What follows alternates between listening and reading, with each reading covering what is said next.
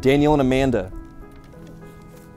is it your will today to become one in covenant of marriage? Will you love, comfort, and keep one another in sickness and in health?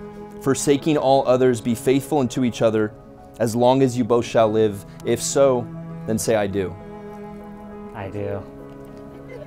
And to the audience here, the hesitation. Yeah, hit him with the hezzy there. To the audience, will you all as witnesses promise to do everything in your power to uphold these two in their marriage? If so, then respond, we will.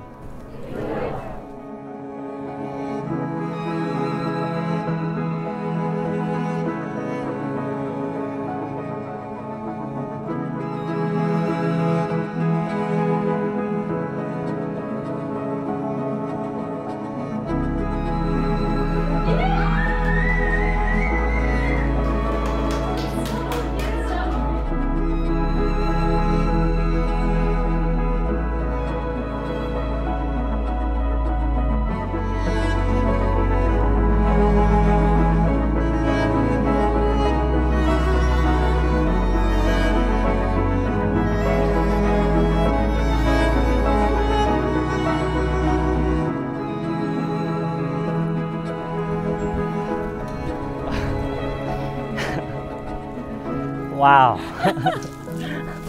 You look great. Wow. I'm so happy. Wow.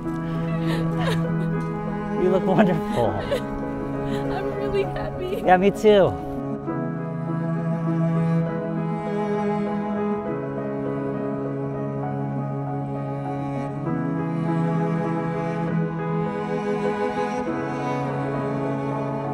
I, Amanda, join my life to you, Daniel, to laugh with you in joy, to grieve with you in sorrow, to grow with you in love, and to serve you with humility in Christ.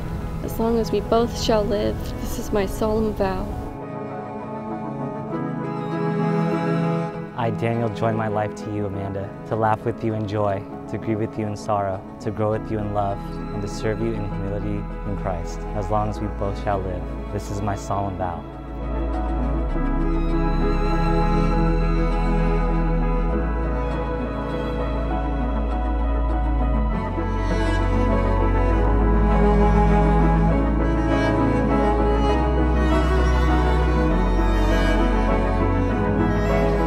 It says, do nothing out of selfish ambition or vain conceit.